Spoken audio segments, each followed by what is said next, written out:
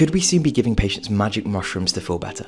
In recent years, psychedelics have entered the mainstream with what feels like everyone talking about them. Boom, your soul goes here and your body goes here. But there's also been some exciting medical research coming out to suggest they could help with treating a bunch of different mental illnesses. Magic mushrooms is helpful to patients suffering from depression, PTSD, and addiction. But is any of this actually true? Well, psychedelics like Psilocybin, aka magic mushrooms, are hallucinogenic drugs that make you see strange patterns and colours.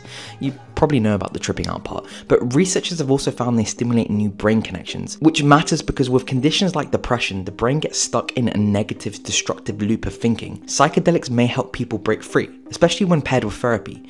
But I've been skeptical and wondering whether all of this hype overexceeds the science. And to answer this, I spoke with one of the top researchers in the US, Dr. Joshua Woolley. One of the main issues is blinding or masking. In clinical trials, patients get split into two groups. One gets the treatment and one gets a placebo, a fake pill. No one knows who got what, and that's how you test if the drug actually works. This prevents people's ideas about what should happen from influencing the outcomes. But the problem in psychedelic research is you can't control for this because it's pretty obvious to tell if someone's tripping out or not. That was one of the major things the FDA was like, we can't tell if it works, we have no idea. I created a full documentary unpacking all of this, which you can watch down below and follow if you're curious about whether the health claims you see online are actually true.